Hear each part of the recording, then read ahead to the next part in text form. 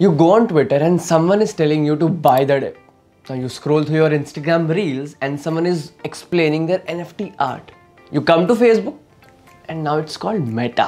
अब आप ही बताओ, क्या ये signs नहीं है that we are slowly walking towards metaverse? But yeah, talking about metaverse, where is India in that list? And what is the future of Web3 in India? Let's talk about it.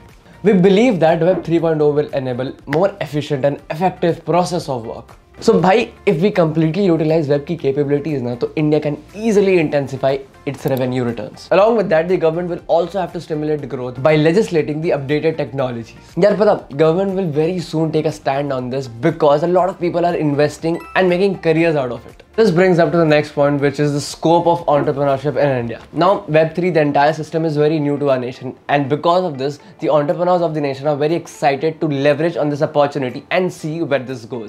Now, this particular system has given a huge boom to the entire startup ecosystem and also has given the freedom to all the entrepreneurs of the nation to enable their creative products and launch them in the market. Now, if you look at it from the society's point of view, this entire thing is contributing to the vision of digital India. Now, even after internet being so cheap and accessible, the entire population of India has not been able to access it completely. अब ये बताया जाता है कि Web3 के आने की वजह से the entire thing, the entire ecosystem will get better.